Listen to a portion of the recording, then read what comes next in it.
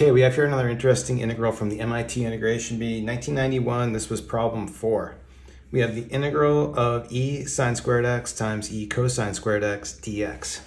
Okay, I actually thought this was a pretty fun problem. Now, the first thing I notice here, we just have a common base here of e, so what I can actually do is multiply these two expressions together. If I do that and rewrite it and combine it with just one base, we just add the exponents. So for our exponent, we're going to have sine squared x plus cosine squared x dx. But this is pretty nice because sine squared plus cosine squared x, this value is just 1. So with this whole thing 1, I'm just going to rewrite this, and we're just integrating e dx.